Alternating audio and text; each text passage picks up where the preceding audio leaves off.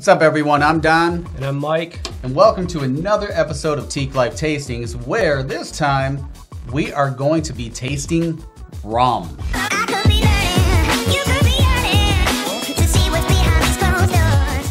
There are some bad rums out there. I'm not going to name any names, Captain, but there are some bad rums out there. What are you wearing? I was fishing. For what?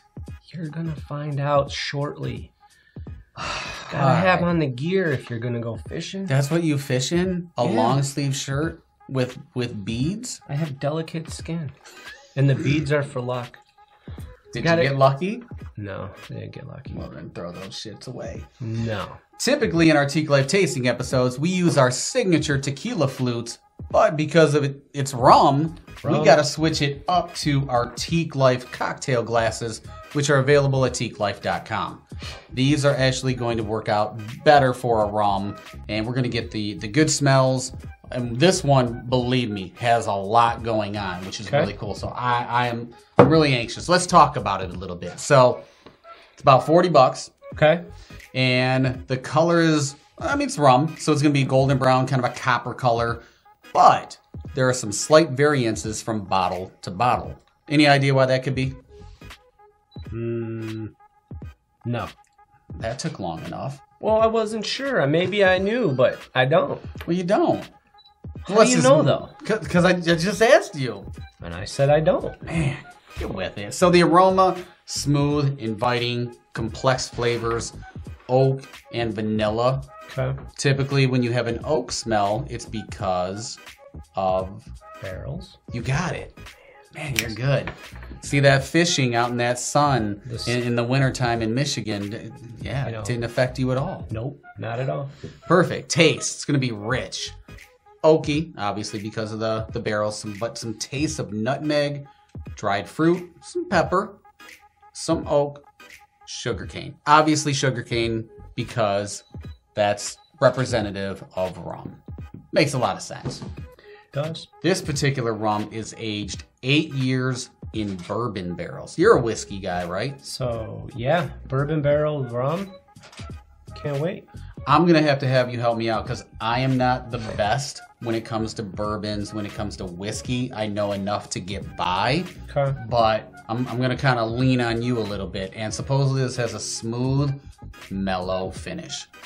Okay. So, Captain, do you want to do the grand reveal of what we're going to be doing today? This is, wow, that is a good copper, nice brown color. That looks really good. Yeah, it's beautiful. Grander rum.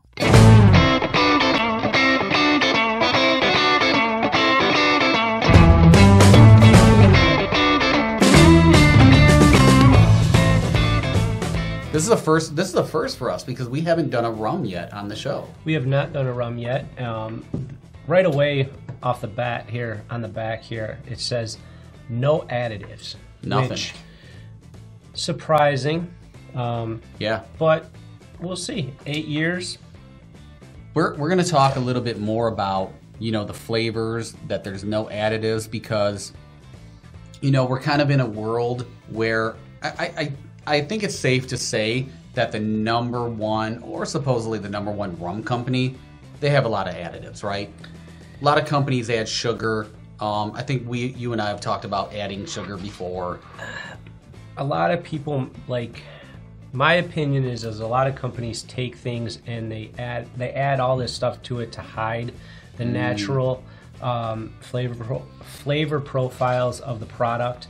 And on it, my gut tells me that people just don't want that anymore. No. I mean, back in Prohibition, maybe.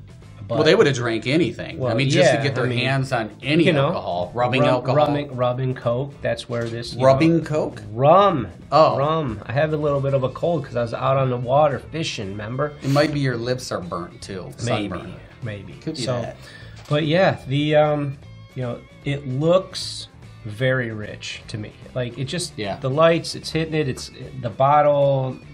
Everything about it looks very promising. Yeah, it's even etched on the side, so it's a great presentation. I like it. Let's crack this open. Let's get some smells in our Teeqlife glasses. I'm going to talk a little bit more about this brand. Dan DeHardt, you know, he is the founder of Grander Rum, and you know me, I love a good story. And Dan DeHardt has a great story. He was in finance, and he just wasn't fulfilled. He wanted more out of life, and a passion of his was the beverage industry, developing a fantastic rum. So he searched for quite a while, and he landed in Panama, which I don't know if Panama is actually known to be kind of a rum area or not. I've always known that Jamaica is the rum. Is Jamaica Caribbean? So yeah. Jamaican rum. Yeah, okay. Anywhere down there, really. Yeah. So he you know, took a chance and created this great rum. It took him a while, and he named it Grander. So Dan's out of Florida. Do you know what Grander means? No. I mean, I know it means grand. It's amazing. You know, it's big, all that stuff. But what a man! You're sipping again already. I can't even get a smell. Well, you're giving them the profiles and the history. I'm getting, you know, ready to. I'm getting drunk. No, I'm not. Oh, it's got a good smell. I was fishing, right? Keep going. I'm going. Grander. So Grander. I didn't know what it was either. So I had to be told that a Grander is actually a pseudonym for marlin. So you fish. Did you see a marlin today? No, but I would have caught one if I did. Did you catch a minnow? No. Weak. Caught a sunburn. Well, that'll be good for tomorrow. That's why I got a long sleeve. So yeah, a Grander is actually a marlin, and a marlin is known as an elusive fish. With that being said, Dan, to kind of find this whole flavor profile, exactly what he was looking for, it became quite elusive at one time. So it only seemed fitting to name it Grander Rum, because he wanted something very particular, very exclusive, very different with no additives. So Grander, it just kind of fit. And the bottle, I think, is just really elegant and it stands out. Talk about, since you rushed it. Look, so to me, you know, whenever you talk rum, like, you know, they're the big boys out there on the marketplace, but they're very, you have to mix them. Like it's almost like you have to. And right away, since like you've already told the world, I already jumped in and you know, took a couple of tastes here. This isn't like anything else that I've tasted in the rum category. Like you really, I mean, I guess the aging of it and the bourbon barrels and stuff like that's given us more of a bourbon like profile to it. But it's very, you know, on Teeqlife we like the neat product, right? And this is very palatable, very sippable. Something that you can, I would pour it just like I would pour a nice scotch. Honestly. Yeah, I gotta give my 4 cents now. And I think the smell, I'm picking up everything that we talked about, or at least a lot of it. The flavor profile, though, I think it's really smooth. Very smooth.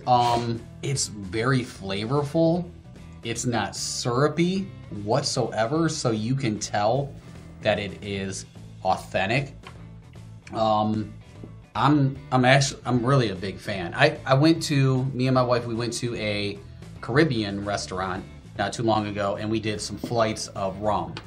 And the first one, it was terrible. And you know, for me to pour out any alcohol or say I'm not going to drink it, I mean, I'm Irish. We don't do that. No. And there were 2 of the 3 in the flight that were just really bad. The third one wasn't too bad. This by far blows away anything that I tasted. I really like this. I don't know with rum, you know, maybe 1 ice cube or a whiskey rock. It would probably definitely be a little better, a little bit chilled. You know, when you were mentioning the tasting profile, you mentioned some pepper.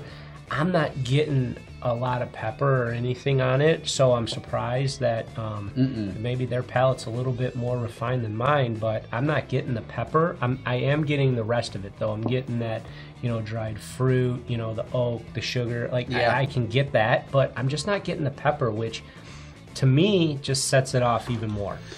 For you, for me, it's going in stages. So like I get something up front, something in the middle, different, and then a mellow finish with another flavor tone. Like, is it going in sequence for you as well? Yeah, it is. It's not as like, it's not very noticeable. I mean, I get a little bit up front. You know, it lingers a little bit, which is fine by me, especially if you're drinking it neat. But yeah, I'm just not, and don't get me wrong, guys, I'm okay without the pepper. Okay. Oh yeah. You know, sometimes there's a little too much, but this is a great product. And I mean, for something that's been aged 8 years, I don't know what other products they have out on the market or anything like that. He's got some other ones. If he's got stuff that's aged a little bit longer, I bet it's a lot more smoother as time goes on. You know, typically speaking, I mean, if he would have something in the 10 or 12 year range too, like I would be pretty surprised if it wasn't spectacular. You know, and that's a good point, because I think on the website, you know, and please reference the website, it's pretty cool. Like they have marlins on it, fish. It's kind of an aquatic theme, which is really different for me, and I like it. I like things that speak to me, that are challenging, that challenge the market and the stat quo. So website's really cool, and I believe on the website there was a 12-year, but don't quote me. But I think there is one that's aged. And man, I think it would be phenomenal to get our hands on something like that. But getting back to this, aged 8 years, it has some tones where it does remind me of, it's hard to take you seriously in a way, but I'm trying. It's really smooth. I like it. I really like this. I like it a lot. I mean, I'm glad for our first rum on the show that we got something that is very authentic, that is natural, which I'm going to talk about in a little bit, you know, like 1 second. But man, it's just, this really is good. I would be proud to break this out when having a party and, you know, and stuff like that. Cocktails, though, you know, we like drinking things neat. We do. I mean, I would put it in a cocktail, but I almost think in a way you're doing a disservice to give it, you know, to take away from some of that full body flavor. I agree with that, and I also will tell you this, again, my opinion, any good quality beverage, okay, in my opinion, if you start mixing, like you wouldn't go and you know, do a scotch and soda with some 18-year-old, you know, like that, like it, what, Louis Scotch, not an 18-year-old. Like, I'm just saying, like, you know, I don't even know what you just said. I don't either. So, but good product doesn't need to be masked by mixing it with you know, any type of anything. If you're gonna like tone something down, in my opinion, throw an ice cube in it, and call it a day, right? So this is definitely a product that is very palatable, very sippable, very, you know, I'm sure down south, you know, in the Caribbean, in South Florida, stuff like that, where rum is very, very popular. I'm sure these guys are sipping it neat, sort of like our friends in Mexico, where, you know, their tequila is neat. You know, they like it chilled. You know, most of them keep it like, some folks keep a bottle of vodka in the, you know, ice box, right? Yeah. You know, like, again, the ice box. 50s? Look, I'm old, right? Good Lord. This is like 1929? I know. You getting ice delivered?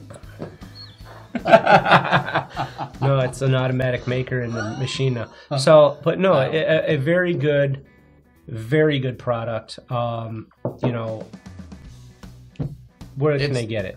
It's really good. So, talking to Dan, because I had a really good conversation with Dan, because, you know, we want to know the passion behind the spirit. You know, it's not just buying the bottle. It's not just tasting it. There are stories behind everything that we try, and that's what we try to convey on the show. And talking to Dan, you know, there's a process, and really he was going distillery to glass. You know, no additives, no colors added, no sugar, which doing some of the research that we do, I found out there are some rum companies out there that actually add sugar. Yeah. Now, you know, we can get into the geeky stuff and say, yes, you can only add so much sugar to it. I'm not going to bore you with those details. You know, do your own research. But I don't understand why. Is it to make it more appealing? Because this, without anything added, is fantastic. I really, really like it. So this is made in the Ingenio San Carlos distillery in Panama. I really didn't know that Panama was known for producing rum. You know, I understand they have sugarcane fields. It's a great atmosphere, you know, to be able to grow sugarcane. But I didn't know. I thought Panama, it was kind of known for a Van Halen song. Okay. This is and a canal. You know, and a canal. Yeah. So there you go. Now I think what they're doing is they're getting on the map for producing some great rums. And I like it. Now, Grander has won some awards, had a gold medal, and this is really impressive. In 2016, the San Francisco World Spirits Competition. That's a big one. Now, if you know anything about competitions, that's the Grander one. That's the one that you want to win some awards. Ultimate Spirits Competition as well. So they're doing some good things. I really like it. I'm a big fan. There are the website, make sure you check it out. There are some great cocktails on the website. What's really stuck out to me though is because we're tequila people, or at least I am.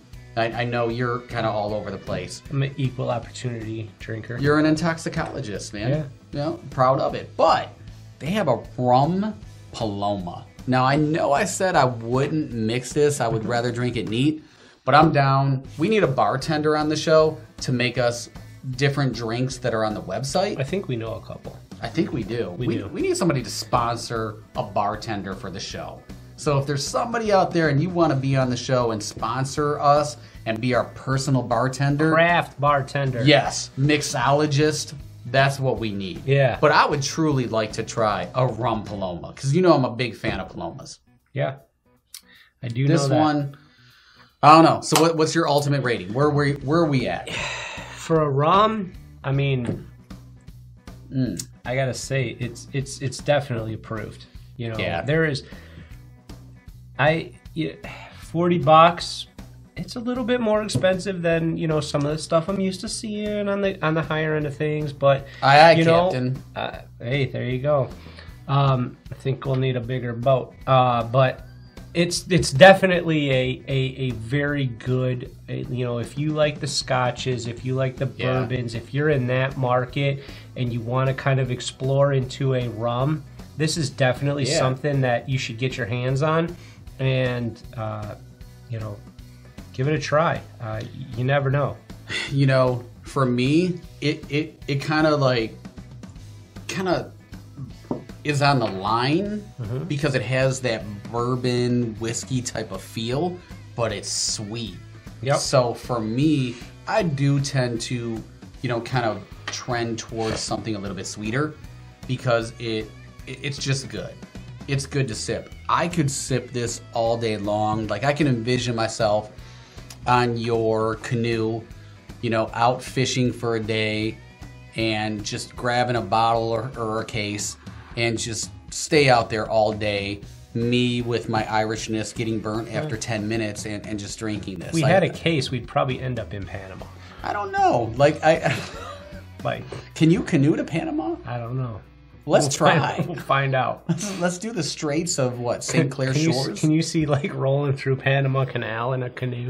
It probably happens all the time. Drop us down a little bit.